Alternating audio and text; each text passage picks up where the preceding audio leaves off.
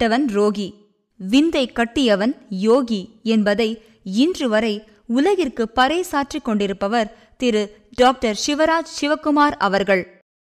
குருநாதரின் உபதேசம். எதை பிறருக்கு உபதேசிக்கிறாயோ அதை தன் சொந்த வாழ்க்கையில் கடைபிடித்து கொண்டு வர வேண்டும் என்பது எனது சத்குருநாதர் ஸ்ரீ சுவாமி சிவானந்தரின் தலைசிறந்த உபதேசமாகும்.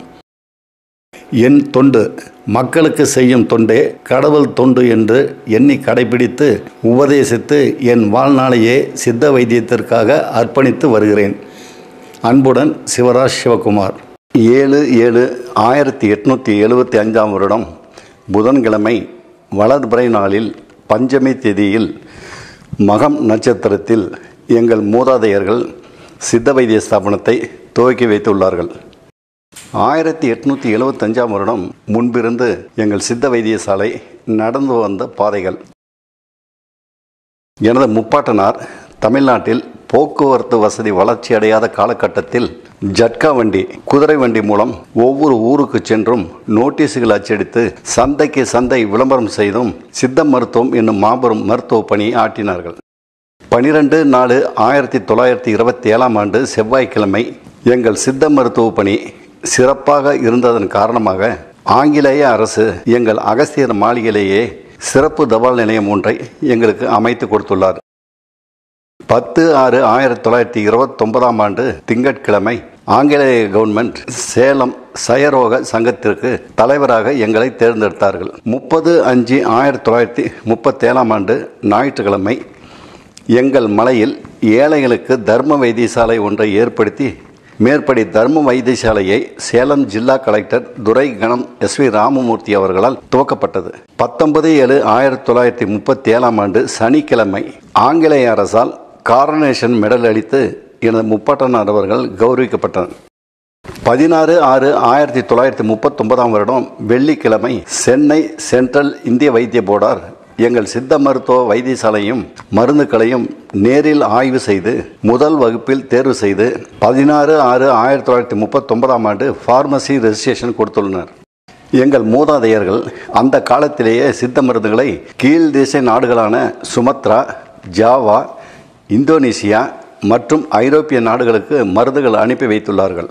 குறிப்பாக தற்போதைய நாடுகளில் மொத்தம் 33,000 தீவு கூட்டங்கள் அந்த காலத்தில் தனித்தனியே தீவுகளாக இருந்தது. போர்னியோ தற்போது இந்தோனேசியாவில் தனி தீவாக இருக்கிறது.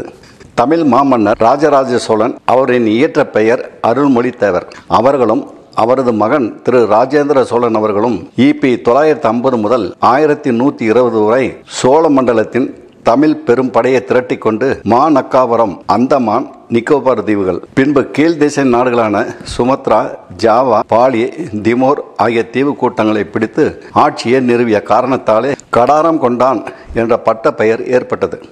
அப்போதிருந்து அங்கு பெரும் எண்ணிக்கையிலான தமிழ் குடும்பங்கள் குடியேறி இப்போதும் வாழ்ந்து வருகிறார்கள்.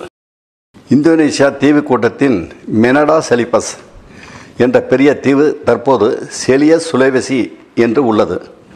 இங்கும் எங்களது மூதாதையர் சித்த மருந்துகளை அனுப்பி வைத்துள்ளார்கள். தமிழ்நாட்டில் மன்மத சிந்தாமணி என்ற லேகியம் இந்தோனேசியாவில் உள்ள கிரேடா என்ற பள்ளத்தாக்கு பகுதியில் ஜாமோ என்ற தாது புஷ்டி லேகியமாக கடைகளில் விற்பனை செய்ததாகவும் இதனை ஆண்களும் பெண்களும் தங்களின் பலகீனத்துக்காக வாங்கியதாகவும் உள்ளது. எங்கள் மூதாதையர் கப்பல் வழி அனுப்பிய லேகியங்களே அங்கு அனுப்பப்பட்டதற்கு இதுவே சான்றாகும்.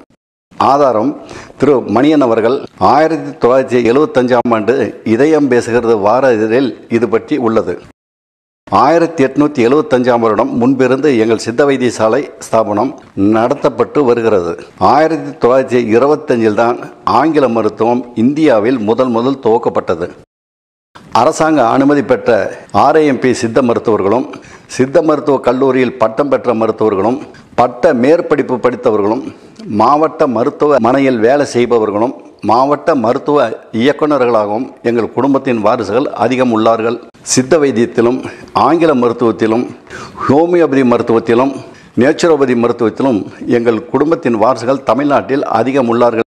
எங்கள் குடும்பத்தின் வாரிசுகள் LIM பட்டம் பெற்ற மருத்துவர்களும் GCAM பட்டம் பெற்ற மருத்துவர்களும் MBBS பட்டம் பெற்ற மருத்துவர்களும் MD பட்டம் பெற்ற மருத்துவர்களும் MS பட்டம் பெற்ற மருத்துவர்களும் அமெரிக்கா, சிங்கப்பூர் போன்ற மேலை நாடுகளில் வேலை செய்யும் எனது சகோதர சகோதரிகளும் பேரன்களும் அதிகம் உள்ளனர். சென்னையில் பிரபல மருத்துவமனைகளில் சிறப்பு மருத்துவர்களாகவும் வேலை செய்பவர்கள் அதிகம் உள்ளனர் என்பதை தெரிவித்துக் கொள்கிறோம்.